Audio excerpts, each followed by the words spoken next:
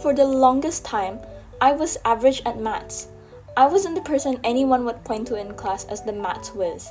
I had to work for every grade, and sometimes, even when I thought I'd nailed a test, I'd get it back and find a bunch of silly mistakes that brought my score down.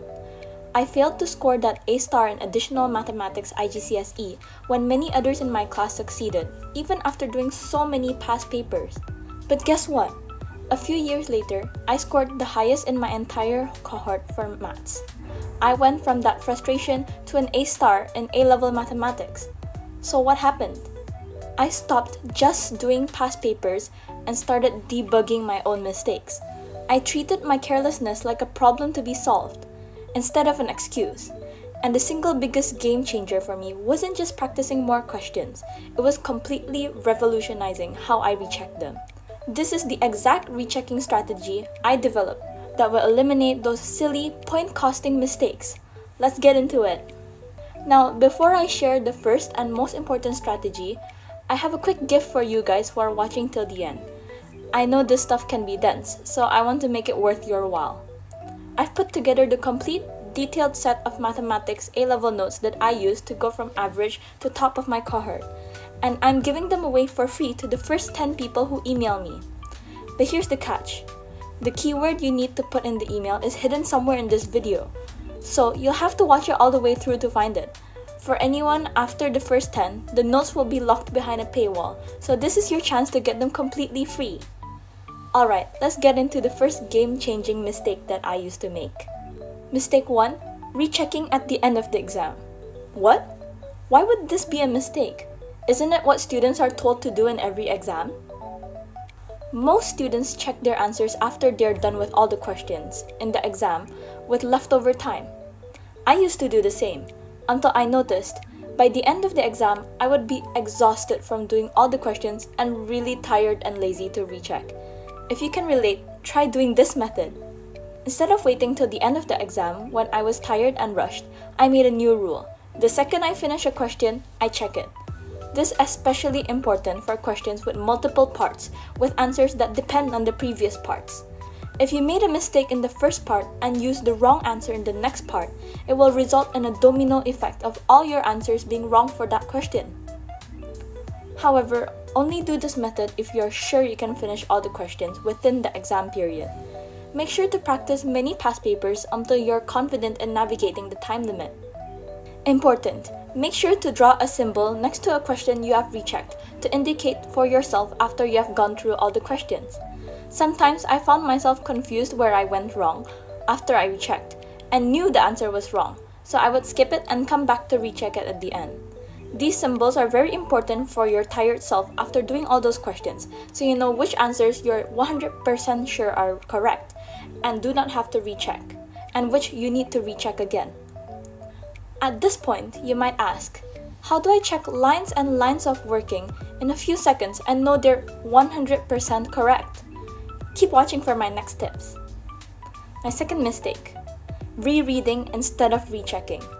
The biggest mistake that many students, including me, used to make was thinking that rechecking meant just quickly reading over my answers to look for mistakes.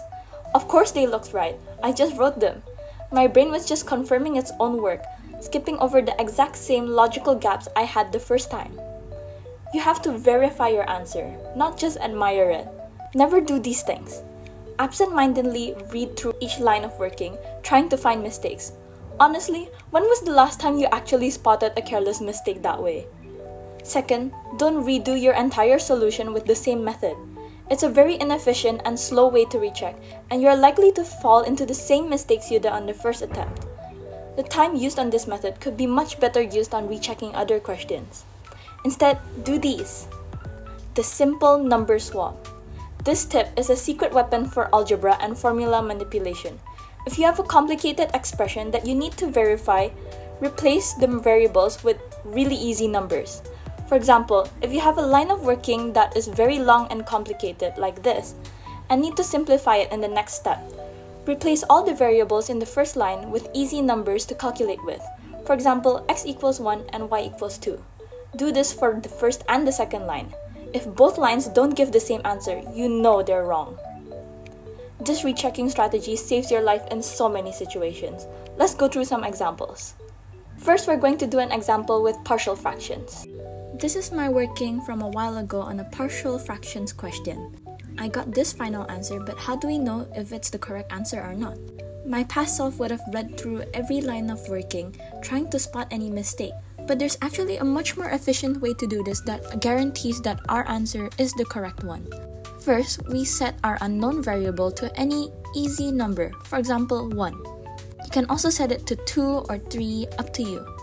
Then we substitute this number into the final answer that we just got. After that, you can easily input it into your calculator. And this is the value we got for fx for this particular value of x. Now go back to the original expression. If our final answer is correct, when we substitute this value of x into the original expression, they must give the same answer, right? So let's try plugging in this value of x into the original expression as well. After putting into the calculator, we find out that the value is indeed the same. Therefore, the final answer is 100% definitely correct. And if the value comes out to be a different number, we will know that something definitely went wrong during our working and we have to recheck. If you don't believe that the answer is correct, here is the answer key showing the correct answer.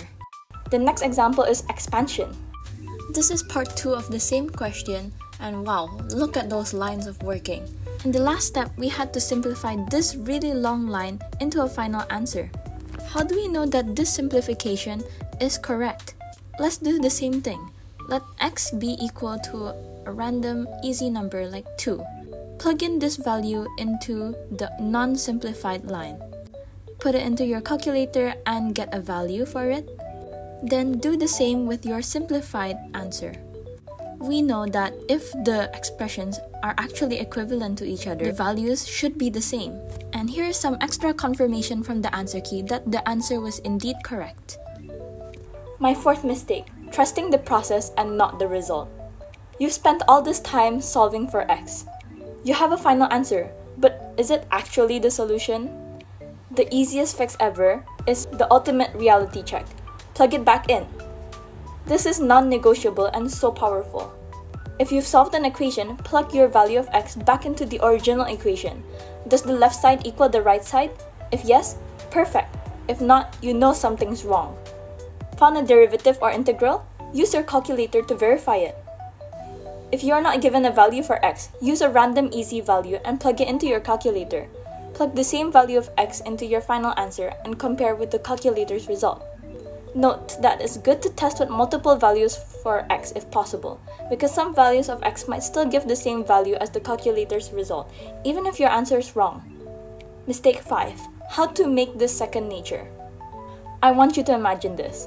You're doing a past paper for revision. After finishing up, you feel too tired to recheck.